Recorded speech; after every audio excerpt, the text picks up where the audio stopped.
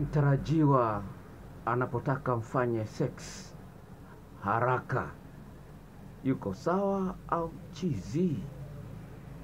Mtarajiwa anapoharakisha mfanyane mapenzi, yuko sawa au anakosea?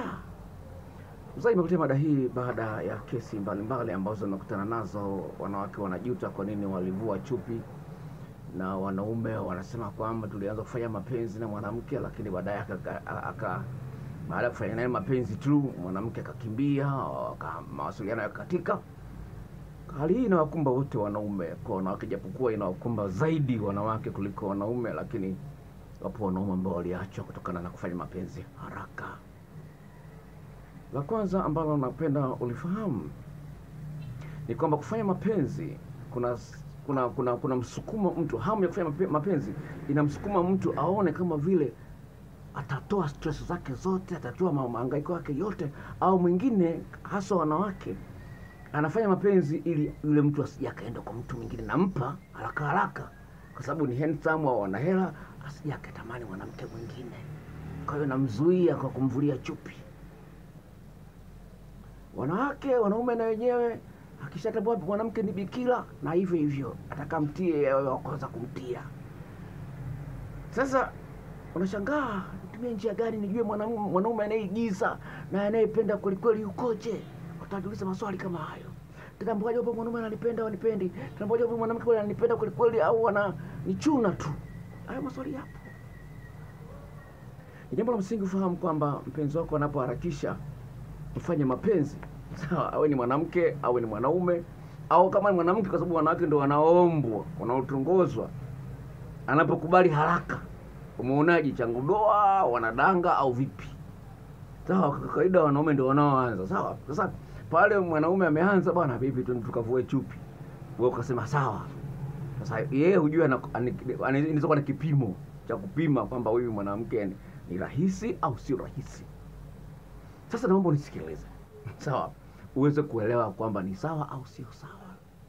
Kwa neno la Mungu, kama unamtii Mungu, sio sawa kufanya mapenzi kabla ya ndoa, sawa. Hapa niliweke wazi, ni dhambi.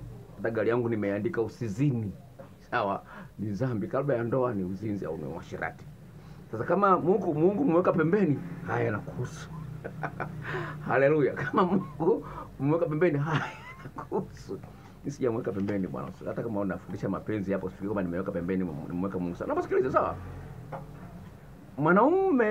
Mwanaume mmoja akasemaje? Akasema hivi, I hate to be married and then have sex and find out that we are not able to satisfy one another.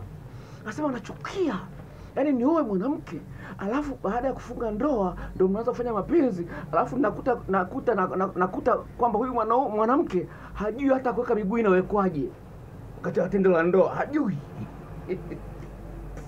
Anaweka kama anataka kujifungua. Sasa unaona miguu ina ufundi wake, jinsi ya kuweka miguu. Sasa katika ulimwengu huu ambapo mwanaume uliye naye au mwanamke uliye naye aishafanyana na wanaume watatu au wanawake watatu kabla yako, wewe lazima utalinganisha uwekaji wako miguu. Unampapasaje mwanaume? Mwanamke unampapasaje? Unamnyonyaje mwanaume? Mwanamke unamnyonyaje? Atalinganisha. Kwa hiyo akikumbuka kwamba Zaina alikuwa mtamu kweli, mpaka kwenye miguu unasikia utamu. Sasa wewe Ashura, wewe utamu umeshindwa kumpa, lakini mko ndani ya ndoa, ataanza visa. Ili ukimbie. Unaona? Akianza visa ukimbie, dokta, mume wangu kabadilika, ndoa ina miaka 2. Amekutana na Zaina tena au kopi ya Zaina. Shauri lako. Sasa mnisikilize, sawa. Mwanaume anapaswa ajue kwamba mwanamke kabla ya kuingiliwa lazima aandaliwe. Mwanamke ana maeneo 16 katika mwili wake, 17 katika mwili wake, ambayo yana misho mingi ya mishipa fahamu. Kwa muda mrefu nimekuwa nasema 16. Sasa hii 17 iko kati ya mgongo na makalio, kuna mahesabu yake pale, sawa. Inaitwa sacrum, sawa. Na kuna sehemu yake pale, kwa hiyo lazima ujue. Kwa hiyo 17. Na wanaume wana maeneo 14 katika mwili wake, sawa. Sawa. Kwa hiyo ujue, mwanamke ajue. Otherwise ataonekana anaboa. Kwa sababu atakariri kwamba huyu mwanaume anaanzia hapa, akishakunyonya matiti, akunyonya na uchi, amemaliza. Mwanamume naye anajua mwanamke huyu akishakunyonya mapumbu na korodani na uume, amemaliza. Kwa uhusiano muda mrefu itaboa. Inaitwa hedonic adaptation kwenye psychology ya mapenzi, inaitwa sexology. Kwa hiyo kwenye sexology imethibitisha kabisa kwamba utamu ule ule ukiuzoea unaona hauna thamani tena.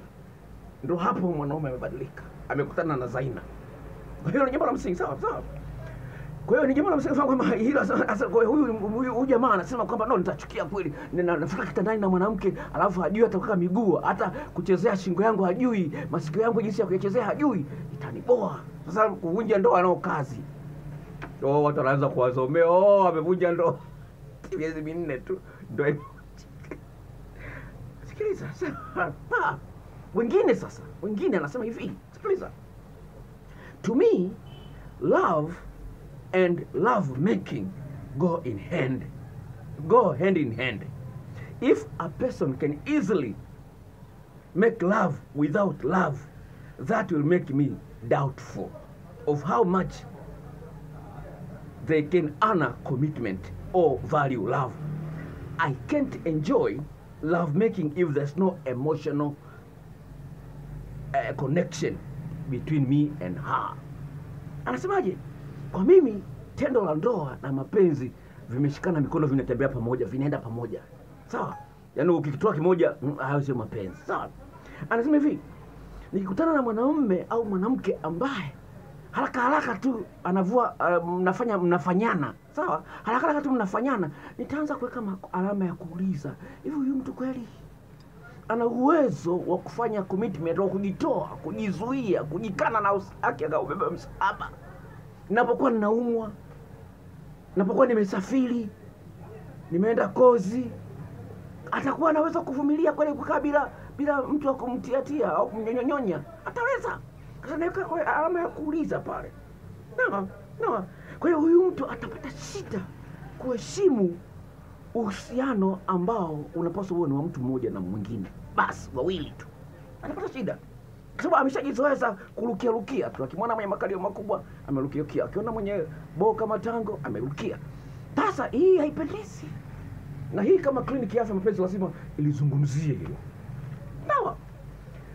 Mwanaume mtaalamu mmoja wa sexology akasema hivi, kwanza kuharakisha kuingia kwenye mapenzi, kuvuliana nguo na kufanyana, kuna hatari zake. Kuna magonjwa ya zinaa pale mhusika mwenyewe hajui kwamba naye ana ugonjwa, hajui. Ana gonoria hajui, ana kaswende hajui, ana ukimwi hajui. Labda ndio ameupata juzi kwa sababu anapenda kurukia watu. Haujaanza kuonyesha dalili zake. Ndio kurukia na kwa hiyo kuharakisha utajikuta unapata ukimwi au gonoria au kaswende, tembea miguu mepanua kama bata. Shauri lako. Sikiliza sasa. Mwingine anaweza kuwa mpenzi yule naye labda analipiza kisasi, anajua na ugonjwa lakini ameamua kusambaza. Anasema anajua kwamba ugonjwa anao lakini ameamua kugawia watu wengine, analipiza kisasi. Hata kondomu anaweza akaipasua, kama ameweka kondomu anakipasua kama kusudi ili akuambukize. Kwa hiyo lazima kwa watu ambao wanajirahisi, sawa, ni rahisi sana kupata ugonjwa. Mtu akitembea na wanaume 50, lazima mmoja wapo anaweza kuwa na magonjwa. Kwa hiyo kaa chonjo, sawa. Kwa lingine, mtu ambaye anakuwa na haraka ya kuanzisha mapenzi, manake atashindwa kujifunza self control, kujidhibiti yeye mwenyewe, ajitawale pale ambapo mpenzi wake hayupo, akae amsubiri mpaka arudi. Kama alikuwa anaumwa ndio amejifungua, inapaswa kupumzika wiki 6 bila kufanya mapenzi na mwanamke aliyejifungua. Wiki 6, mwezi mmoja na wiki 2. Sasa kipindi hicho je? Mwingine mwanamke yuko mjamzito miezi 6 tu hana hamu tendo la ndoa. Ukimshika anaona kama mtaka kumuua. Sasa hayo yote ukikombine, sawa? Kwa hiyo unaweza kuona kama ulijirahisisha, umeshinda kumfundisha. Wewe mwenyewe kosa la kwako. Ndio, hiyo jambo la msingi sana, sawa? Sawa. Ni kweli watu wengi wanasema kwamba mwanamke akijirahisi, mwanaume atamdharau, sijui nini na nini. Sio kweli. Sawa? Mwanaume mmoja anasema hivi. There is no right time to wait. Hakuna muda halisi wa kusubiri. My wife was supposed to be a hookup. We went out, had a great time, ended up sleeping together the first night. We have been married now for 11 years. Maybe ni kweli kuna uwezekano wa kusubiri kuleta matunda mazuri, lakini kusubiri sio lazima kuleta matunda mazuri. Sema mpenzi wangu huyu nimekutana siku hiyo hiyo na siku hiyo tukatiana. Sasa hivi tuna miaka 11 ndani ya ndoa. Nimekutana na kesi kama hiyo mimi mwenyewe kutokea Tabora. Dada amekutana na mwanaume club kwa mara ya kwanza. Wakatoka wote kwenda kalala wakatiana. Kaka akaona yule dada na mapenzi matama, anajua kukata kiuno, anajua kulamba korodani, anajua kuchezea sikio za mwanaume na chuchu za mwanaume. Huyu kaka sawa, ana mchumba yuko anasomea udaktari KCMC Moshi.